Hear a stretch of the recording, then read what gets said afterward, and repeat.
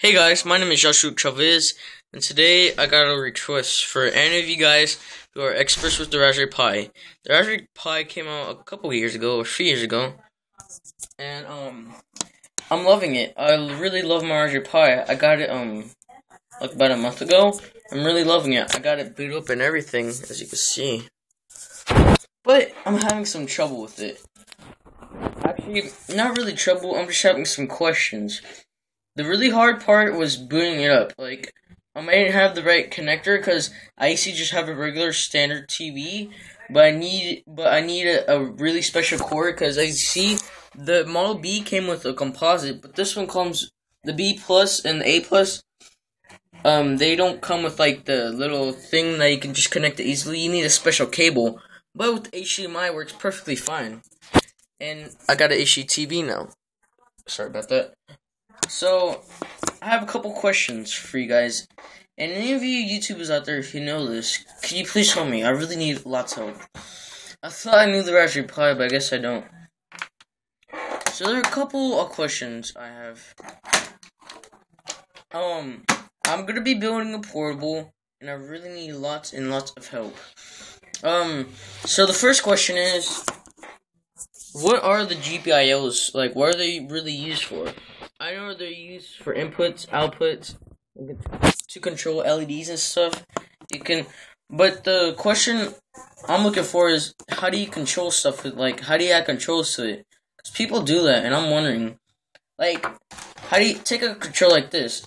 It actually looks pretty fun. I would get an SNES controller, but if I could use this, I'd actually be okay with it. So, like, how do you wire a controller to it? And, like, stuff. And how to, like, make it to where the Raspberry Pi would, it would take all the inputs. Another one is, say this motor, it actually works, like, if I connect it to USB. Well, what if I want to connect it to the Raspberry Pi? Now, I know there are tutorials on, this stuff, like, how to connect the LED to it, and then you can make it flicker and stuff. But you need a resistor. Do you really need a resistor, or is it just, do you need a resistor for this thing? And also, there's one more thing. I wish I could show you, but I don't. Okay, when you take apart a controller, like, you see these, like, for the buttons right here, they usually have this thing, like this circle, where, like, when you press it, it pushes it down, and then the contacts will be put together, and then, like, it will send the input to whatever you're playing with. What if I, like, how do I take a D-pad and then, like, replace it with the analog stick? You know what I'm talking about, like a Xbox 360 joystick? Well, how would I, replace the D-pad with the joystick? Because I think the joystick will be a lot better, because I like joysticks better. So how do I do that? And, I do have a lot of more questions, but one more. Maybe anyone could give me a soldering tutorial, or anyone could show me how to cut a, controller in half, and then, rewire it so one could be on one side, and one part of it could be on the other side.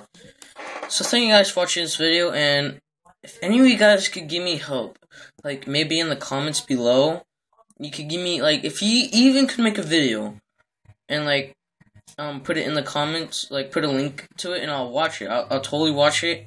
I'll follow the tutorials on how to do all that stuff.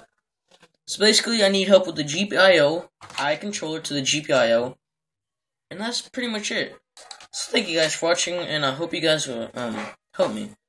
Love you guys, and, watch my other videos. See you guys, bye.